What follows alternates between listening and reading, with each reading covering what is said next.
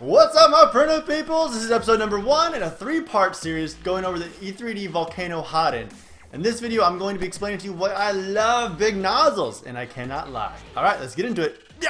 I'm going to ease into this so that anyone can understand the importance of the Hotend. Let's start somewhere that everyone has common ground. Paper printers have print heads for the same reason FDM printers have hot ends: to apply ink or plastic in a precise amount to a specific location in space. Now let's jump to a weapon in every hobbyist tool belt, the hot glue gun. Everyone knows how a hot glue gun works. You plug it in, it heats up, you jam a stick of glue in it and pull the trigger, which grabs and advances the glue stick further into the hot end. You see where I'm going with this? Just like a hot glue gun, the hot end component of a 3D printer heats up and extrudes a material, but it takes precision to the next level. It is critical that a hot end be able to do a couple things very precisely: feed filament consistently, has accurate temperature control with sufficient thermal capacity, and smoothly extrudes a specific size bead of plastic. So I have to admit, before I'd ever tried the E3D V6 or the hot end, I thought to myself, these guys want $80 to $100 for a hot end? That's ridiculous.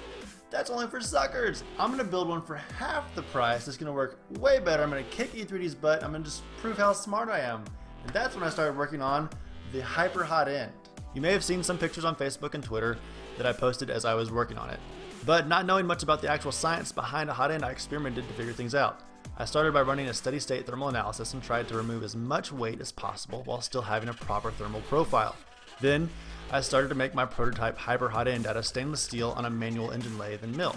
After cranking out some prototypes that worked reasonably well, I started to contact local machine shops to see what the cost of a production run would be.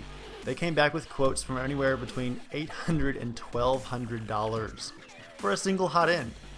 This is where things begin to fall apart. Stainless steel has great thermal attributes over aluminum, but the cost and manufacturability of stainless is atrocious. So I already lost the battle of keeping costs down, big time. I started all over again, but this time working with some very smart manufacturing engineers to come up with the ultimate high performance but low cost hot end. And despite my best efforts, it turned out to be almost exactly the same as what E3D people had done: an aluminum heatsink with a stainless steel heat break going into an aluminum heater block. The experience I gained working on my Hyper Hot End gave me a proper respect and understanding as to what makes a good hot end. Now, when I go on to talk about E3D, you know I'm not just jumping on a bandwagon. I tried my best to throw mud in their face, but I came out of this with a deep respect for what they have come up with. Alright, now we're getting into the meat and potatoes of why you're watching this video. Who is E3D? Well, there are a few blokes from Britain with a fantastic understanding of engineering and manufacturing. The best part of all is that they have a healthy respect for the open source community, and all of their engineering prints and designs can be downloaded from their website. They primarily are known for their work with hot ends, and their flagship product is called the V6 Hot End. A wide variety of hot ends complement the V6, and the one in particular that you are here to see is the Volcano. I first ordered the V6 as a full kit and installed it into the Ultimaker using one of the mini print head designs I found on Thingiverse. I was happy and it worked as I expected, but my satisfaction did not last long, and I wanted to try what the clever chaps at E3D had simply coined the Volcano. I ordered the Eruption Pack, which comes with the parts needed to convert a V6 to a Volcano hot end. The conversion over from a V6 to a Volcano can be seen in video number 2. Watching it is essential to your 3D printing livelihood. Alright, you've waited long enough. Now I'm going to get into what the Volcano does well. It does several things quite well, actually. It prints very big, it prints fast, and it prints incredibly strong. This hot end is for people who want to make prints that are as strong as possible. Things like mounts, brackets, and cases are ideal for this type of hot end. It's not really for people who want intricate little figurines with tiny critical little details. The bigger diameter nozzles that come with the Volcano produce much bigger beads. 1.2, 1.0, 0.8, and 0.6 nozzles come with the Eruption Pack. Typical nozzles are only around 0.4 millimeters in diameter. A bigger bead means that more volume per layer comes out, so prints are built much faster. I'm talking 2 to 4 times faster here.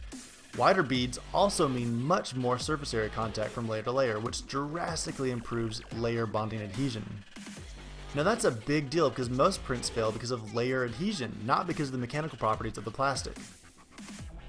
Okay, now I want to show you how each nozzle has a range of layer thicknesses it can print with. I've spent a lot of time playing with printer settings just to figure out where the limits of each nozzle is. Now, of course, just as with all 3D printing examples, what I'm showing you is a guide to help you figure out what works best with your specific printer. What I consider optimum may not work best for you, but it should get you close so that you don't have to start from scratch.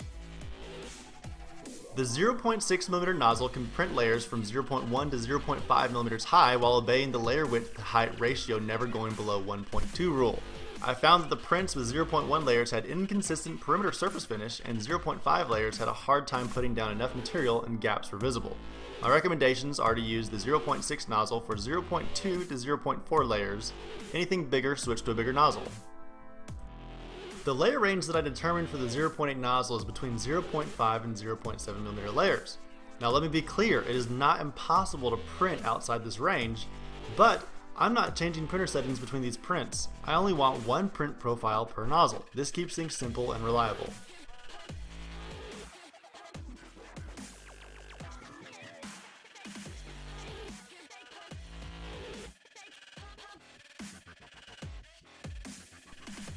Staying between 0.7 and 0.9mm layers with the 1mm nozzle is what I found to work best.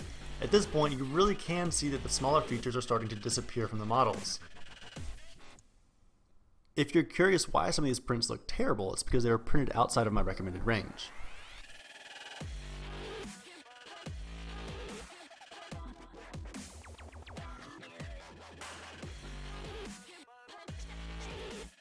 The biggest 1.2mm nozzle prints with a crazy 0.9 to 1.1mm layer.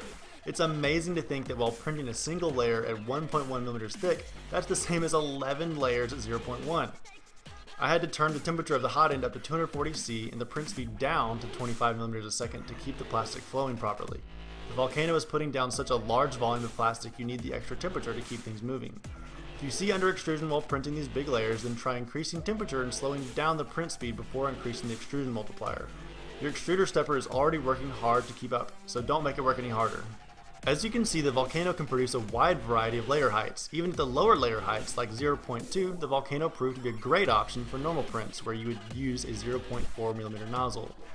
I personally have been using the Volcano for all of my prints since I installed it, but I almost exclusively use the 0.6 and 1.2 nozzles. If I want thinner layers or small detailed features, I use the 0.6, and if I'm looking for strength, I use the 1.2 for the biggest layers possible. Now, as you increase nozzle diameter, you start to lose the ability to print small diameters, and I can see using the 0.8 or 1.0 nozzle if you want to keep the layers as big as possible while still being able to print certain features. I have shown the speed and versatility of the Volcano, but I have yet to prove that it really does print stronger. So here we go. I made a standardized test that anyone can duplicate. This model targets layer adhesion when you pull on either end. It's kind of like a tensile specimen. Measuring the force that it takes to split the layers, I can compare the bonding strength of different size layers. This will also work well to test different materials. Doing 3 tests per nozzle gave me a nice average force to compare with.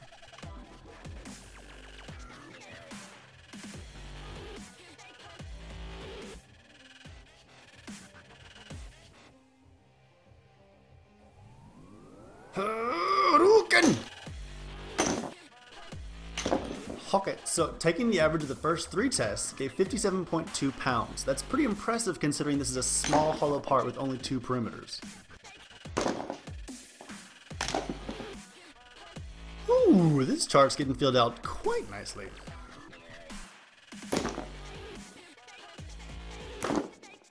See, I told you so. With smaller layers comes less strength. Well, at least that's always what Uncle Ben said. Or was that something about responsibility? I don't know. I'm noticing a trend here. Do my printer peoples see it?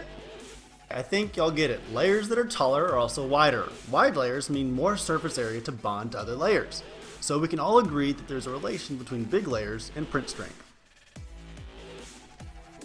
Well, this turned into a bloody primer on 3D printing, didn't it? A lot more than you bargained for when you clicked on this video, I know. But hopefully it taught you something you didn't already know or explained something you didn't fully understand. Either way, everyone goes home a winner here.